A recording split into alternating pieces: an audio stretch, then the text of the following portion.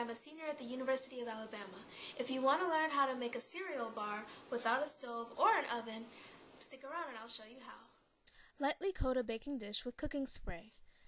Add 4 tablespoons of peanut butter to a medium-sized bowl.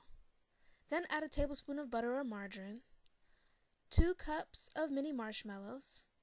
Microwave this for about 30 to 45 seconds. It should look like edible clouds when it's done.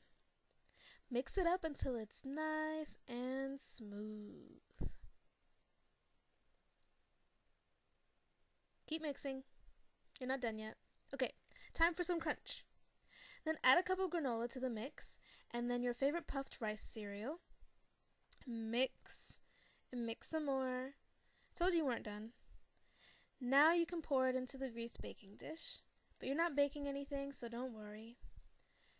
Then just use some wax paper or foil to push it all down to make it even and neat. Then it should look like this. And of course, the best part, enjoy!